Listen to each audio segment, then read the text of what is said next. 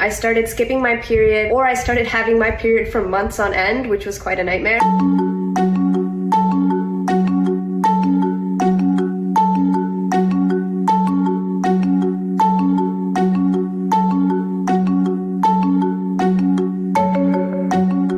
What these products all have in common? They all contain toxic chemicals called PFAS that are contaminating our plants, animals, waters, and getting inside our bodies. They are incredibly hard to destroy, especially at the rate at which they're polluting.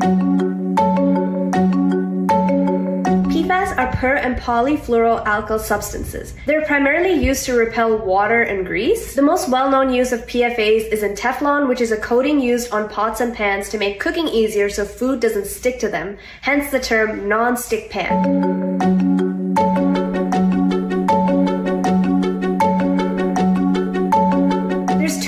Why they're called a forever chemical. One reason is because they bioaccumulate. This means that it's very difficult for our bodies to expel them, so they really just build up inside us. The second reason they're called forever chemicals is because they really never break down once they enter the environment.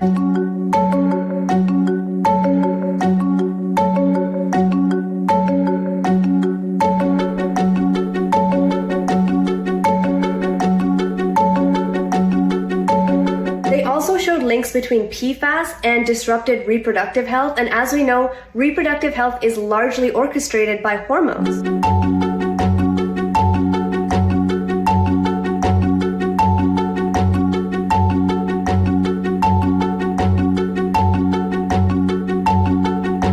If a piece of apparel is labeled as water resistant, stain resistant, breathable, chances are the manufacturer has added something to make it so. And chances are that what they've added is PFAS.